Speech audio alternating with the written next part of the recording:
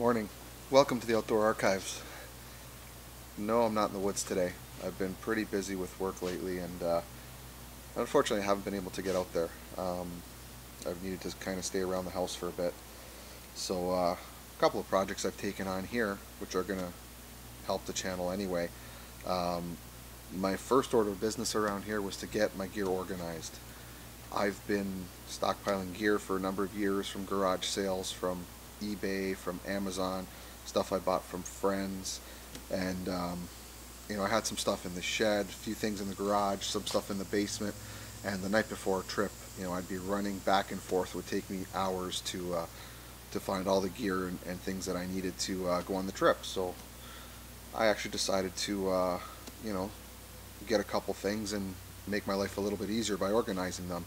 And it's a tip I wanted to share with you because it only took maybe an hour and a half, 2 hours at the most, and the cost was pretty low too. So I'm gonna go inside and show you what I did. Okay, we are going to jump right into it here. I was lucky enough to have an unused basement corner for gear storage. I had to place some spacers behind the pegboard, and I started here by drilling holes into the concrete. Make sure you use a good quality concrete bit, and a hammer drill will help this process along as well. I had some pieces of wood lying around, so I cut them into about 6-inch strips and then drilled some pilot holes. You can either use some scrap wood or get some 1x2s from the lumberyard. I used 4 wood strips for my project, one on the top, one on each side, and one on the bottom. When they are finally cut and pre-drilled, I used Tapcon screws to secure the strips to the concrete. I used Tapcons because I didn't have the proper concrete bit and the package came with the correct one. When all your spacers are secured to the wall, it's time to put up the pegboard.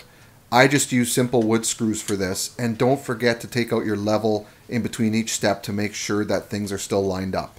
Now just a note on hooks. These are pretty inexpensive. This is just your basic pegboard hook, and you see it has one anchor point. Problem is with that anchor point it seems to wiggle a lot and fall out pretty easily when you pull off your items. These are really inexpensive and easy to find. These are also pretty inexpensive. They're pretty much the same except they've got that one extra point of contact, so it won't really wiggle around that much.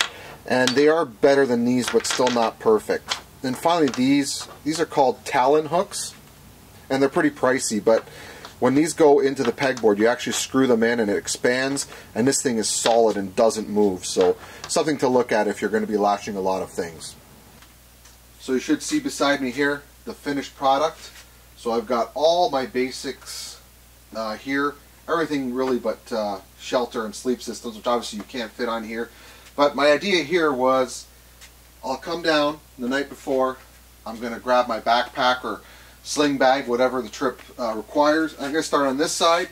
I'll start inside here, get my flashlights. Down here I've got my water purification. This is a bigger water purifier if I'm bringing my kids with me, or this is a smaller one if I'm just doing a small trip. I'll come over here. What pot will I need? I'll need a larger pot, a smaller pot. We'll need a stainless steel bottle. This is an insulated bottle. I've got some stoves down here.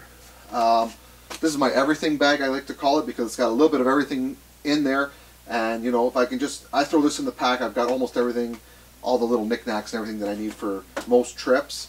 And here I've got tarp stakes, tent stakes, and some rope as well. This is an emergency first aid kit. I do have some first aid items in here, but if I'm going to be gone for more than a few hours, I'll probably take this guy with me. Of course, some food. I can just quickly grab one of these and off to the trail. Just some little knickknacks. I've got my knives here depending on the trip. Saws depending on the trip again. Axes I'm going to take. Some sharpening tools in case before the trip I want to just do some touch up on the edge, and that's about it. Now a lot of these pouches are either Maxpedition, VanQuest, things like that. You can also get some dollar store pouches. I think those are going to work just as well, and it's going to help keep your gear organized. So I wanted to just do this quick video for you. I think this is helpful, and it certainly has helped me take it to the next level, because I had things in bins. Half of it was all different parts of my house, and the night before I'd have a whole bunch of bins open, and cleanup was a disaster, where now I just kind of go grab the pouches I need, pop them in my backpack, and off I go to the trail. So I think it's been pretty helpful. If it's been helpful for you, why don't you give me a big thumbs up. Don't forget to like, comment, and subscribe, and I hope to see you in the next video.